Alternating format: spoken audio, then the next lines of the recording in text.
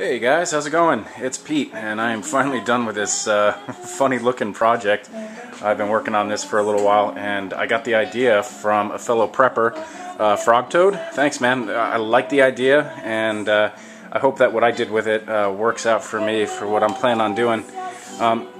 What it is just a framework that squeezes together with these pieces that are cut at a 45, and it holds picture frames together, and that's what I'm getting into making. And what I've got to lock it down are some of these butterfly nuts, and basically what that does is it holds this piece in place, and what I do is whatever size the picture frame is going to be, and this is just a practice one, but this piece, sawdust, makes me sneeze.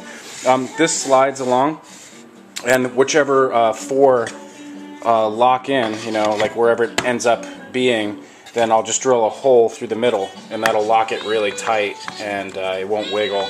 And so far so good. I've got this frame going, and it's just my practice one to see how accurate my saw is, and it's pretty good. And this is the basically what the Festool Domino does, is it cuts this really nice groove, and you get these pieces that fit in, and you can cut it so it allows for a little bit of wiggle. And when the wood glue under pressure dries, it'll be solid as a rock. But the nice thing is that it gives you enough play that you can line up all your corners. So, and how it tightens is on each one I doubled up the thickness of the ply here, and then I'm gonna get some butterfly nuts for this, so I can just hand crank it, and just by hand you should be able to get, or I should be able to get 20 pounds of pressure for a decent wood joint. So anyway, that's what I'm up to. Hope you're well.